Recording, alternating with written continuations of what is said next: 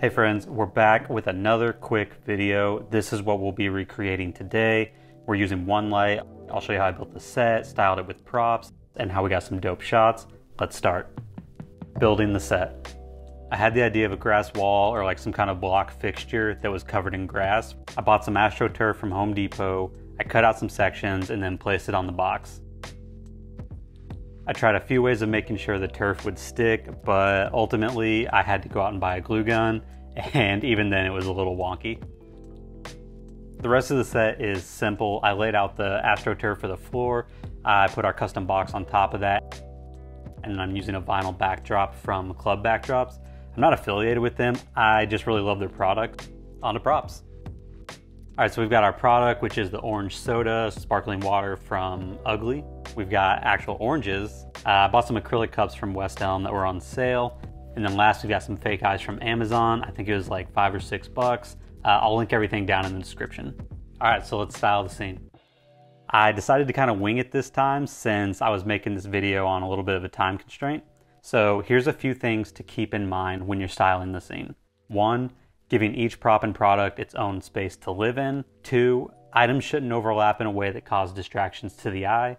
3, composition. So everything should flow with intention, whether it's left to right, diagonal, you're using the rule of thirds. It could be even a pattern, or you could go in a circle. You just want to make sure there's some intention, there's some reasoning behind what you're doing, because that always comes out in the end product. Camera settings.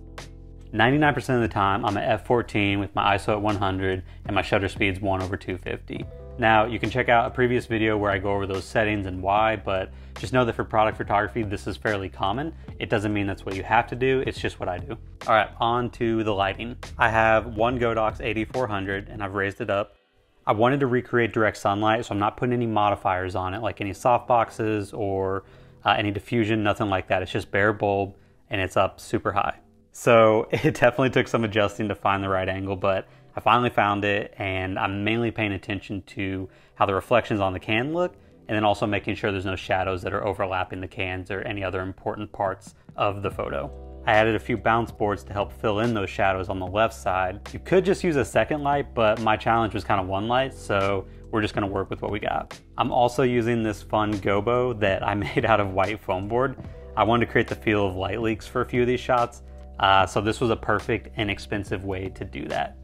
So here's the photo raw, here's the photo with some basic edits on it, and then here's the photo with a full retouch. Check out some of these other shots that we got.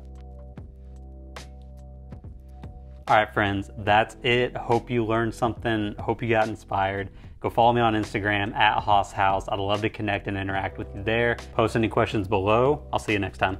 Hey guys, hope you liked that video. Just wanted to say that we have a photography studio here in Oklahoma City, and we create content for brands all day, every day. It's what we do for a living. But we also put out a lot of resources for other photographers. So if you're interested in how we light, which lenses we use, how to use Photoshop, really just anything, go give us a follow there. We'd love to interact with you and say hello.